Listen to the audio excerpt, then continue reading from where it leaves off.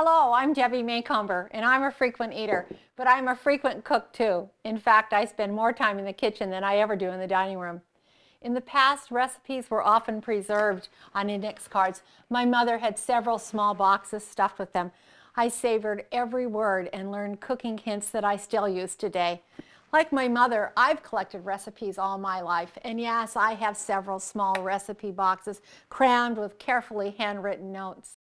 Years ago, I chose some of my favorite recipes and created a recipe booklet as a thank you gift to my readers at Christmas time.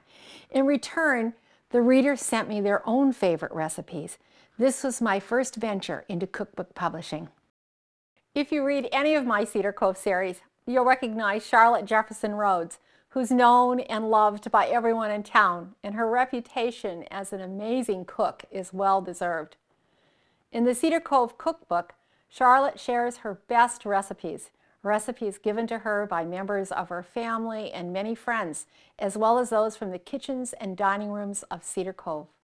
Like Charlotte, I believe that food is central to the important relationships in our lives. This is one of my favorites that's in the Cedar Cove cookbook, the peanut butter sandwich cookies. They are fun, fattening, and delicious. The recipe is simple. It includes flour and sugar, butter, eggs, vanilla, and peanut butter. Everything that makes a cookie great. Once the batter is ready, you roll it into a teaspoon, one at a time, into small rounds, and press them into a cookie sheet. You bake them then for 10 minutes at 350 degrees.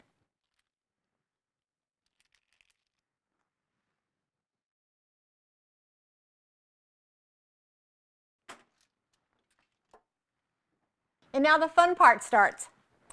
What makes my cookies special and delicious is the filling, which is peanut butter, cream cheese, and powdered sugar.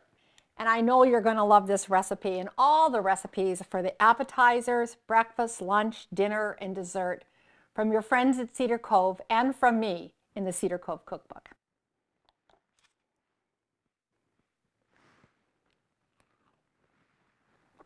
This is good.